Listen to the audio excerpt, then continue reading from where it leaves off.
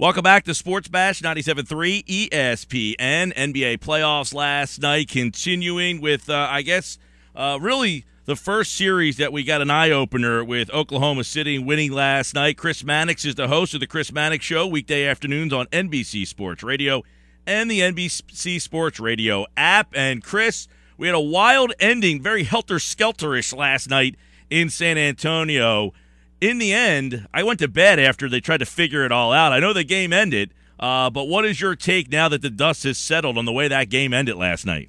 Well, there were at least 3 violations on that final inbounds play, beginning with Manu Ginobili stepping on the end line, continuing with Dion Waiters throwing an elbow while he was trying to inbound the ball, and finishing with Waiters jumping up in the air to make that pass, which is against league rules and should have resulted in a turnover as well. So that was an inexplicable number of blown calls from a referee who was staring right at the play unfold, no more than 5-6 feet away from him. So I just don't understand what Mark Davis, the referee, was looking at in that moment as each violation, piled up.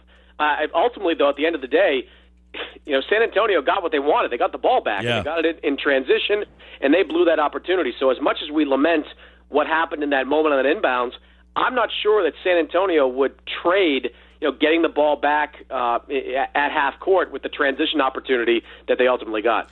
Yeah, that was – you're right. The Spurs end up with the ball back and just had a really sloppy transition there, and it just seemed like they were very out of sync, out of character for the Spurs. They looked like they weren't sure of what to do when they got that ball there. But, Chris, the Thunder even that series now with that 98-97 win. They lost by 32 points, and it's only the second loss at home this season. How much of an eye-opener was that? Do we have the makings of a very long series now? I think we do, and it was good to see the Thunder show up, show some desperation, show some effort after getting blown out in Game 1. If they had lost Game 2, this series was over. There was no way they were going to beat San Antonio in 4 of the next 5, not even with 3 of those games on their home floor. They needed that win badly, and they really showed up. And look, it's no surprise that Oklahoma City can beat San Antonio. They've done it in the past. Mm-hmm. They beat them in a series in 2012. They played them life and death in 2014. They match up pretty well with the Spurs when they're on their game. They just have to come with the same kind of energy because San Antonio, they never lack effort. And if you show up with a half effort or a three-quarters effort against the Spurs, you're going to lose. They got to make sure that effort from Game 2 carries over into Game 3. Chris Mannix, NBC Sports, with us. An 18-point lead last night disappeared in the fourth quarter, but the Cavaliers closed out on a 17-5 run. They win 104-93. LeBron James, 25 points, his 120th career playoff win. That passes Michael Jordan. But do the Hawks have any shot in this series, and do the Cavaliers look like they are finally a well-oiled machine? Yeah, I don't like the Hawks' chances here.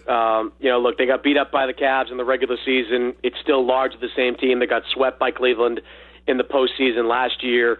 I thought last night was their best chance to win. The Cavs had about a week off. The Hawks you'd expect to be a little sharper coming off that series with Boston, but now that Cleveland got that win, I'm not sure that the Hawks can frankly win a game in this series. I think Cleveland is focused. I think they're motivated. Yeah. I think they're playing their best basketball of the season, which is what we saw from this team last year. I still have some doubts about what the Cavs are going to look like in the finals, depending on who they play. But as far as a second-round series against the Hawks, I'm not sure I see the Hawks beating them. NBA playoffs tomorrow night. It is Cavs and Hawks on 97.3 ESPN. Warriors, Chris, look to go up 2-0 tonight. No Steph Curry, but they're 4-0 at home without him there. And, obviously they caught a little bit of a break not facing the Clippers. Do the Blazers have a shot in this one with or without Curry?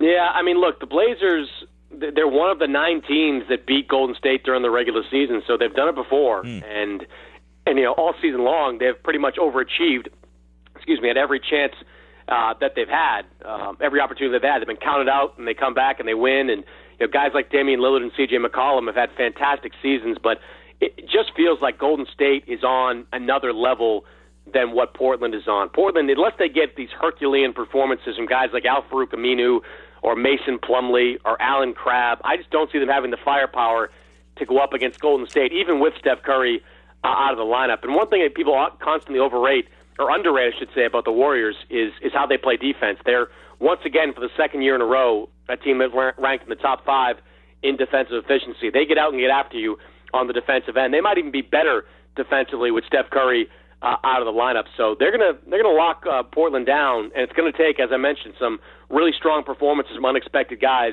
for the Blazers to get into this series. Chris Mannix looking at the NBA playoffs right now. Toronto finally got out of the first round for the first time since 2001. Does that make you feel better about them that they finally got past that?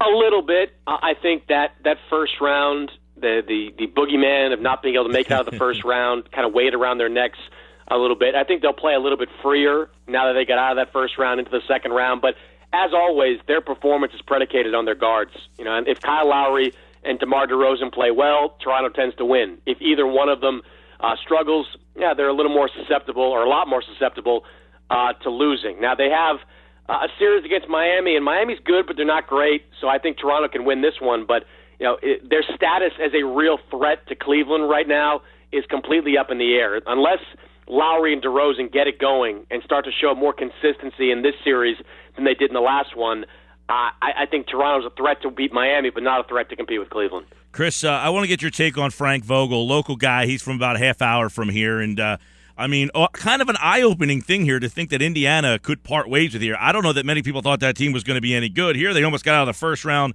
of a series that no one really gave them a lot of an opportunity to win. So what is Frank Vogel's future with Indiana? And if he's not in Indiana, is he in the league on a sideline next year?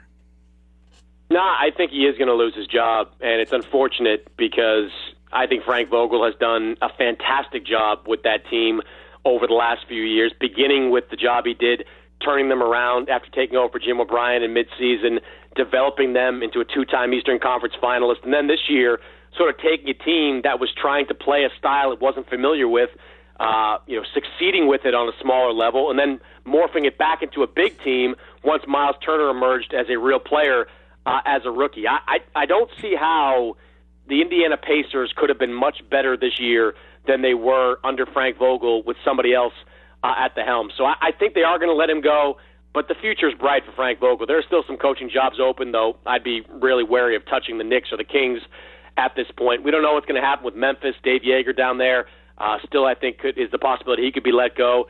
Or if Frank really wanted to do something different, he might consider taking that job alongside Steve Kerr on the Golden State bench. That is a terrific job to have as an assistant coach. You could step in there, have some success next year, learn a few things from Steve Kerr along the way, and then be the number one coaching candidate in the summer of 2017. So whatever happens in Indiana, and hopefully it happens quickly for Frank's sake, I think he's going to have a lot of options. Would be interesting if this Philadelphia job came open at some point and Frank was able to come home, maybe something down the road for him. We saw an assistant in Golden State on the bench head to the Lakers. What'd you think of the fit for Walton in L.A.? I like it. You just have to have patience with it. Luke Walton is not a miracle worker. He can't come in and have the same level of success with the Lakers that he did in those 40 games with Golden State, not even close. But I think he's a smart coach, and I think he's an assistant on the rise. And if you give him 3, maybe 4 years with this team, developing that young talent, hopefully adding free agents the next couple of years, there's a chance at least that the Lakers can get back to prominence. But anyone expecting, a 500 record next year for the Lakers, that's a pipe dream. They're going to have second-year D'Angelo Russell, basically second-year Julius Randle, probably a first-year rookie from one of those top 3 picks. In the Western Conference, that's not going to get you very far. But I think Luke was the right man for the job, and I think the Lakers were smart to move quickly on him. Chris Mannix with us, host of the Chris Mannix Show, weekday afternoons on NBC Sports Radio and the NBC Sports Radio app. I'll leave you with Mayweather, Chris. I know the boxing world is wondering if there's a 9-figure fight for him out there. Do you see a scenario where there's a 9-figure fight for Floyd? No, I don't, and really I don't care because Floyd wasted the last the Pacquiao fight wasn't necessarily his fault. I mean, he fights how he fights. You can't expect him to, when he wins that big and that comfortably, don't get mad at him for doing it. But then the choice of Andre Berto at the end to walk away, a completely unqualified candidate to fight him at that time. Now he'll probably, if he does come back, and I think he will, it'll probably be against Danny Garcia or somebody else that's a sort of threat but not really a threat to him.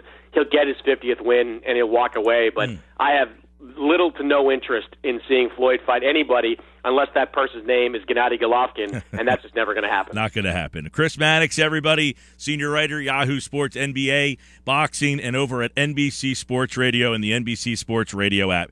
Chris, always a pleasure, pal. Love catching up. You got it. Anytime. Chris Mannix, everybody. NBA playoffs continue tomorrow night here on 97.3 ESPN. We've got Game 2 of the Heat and Hawks. We'll be back with plenty more here on the Sports Bash 97.3 ESPN with what you need to know for tonight.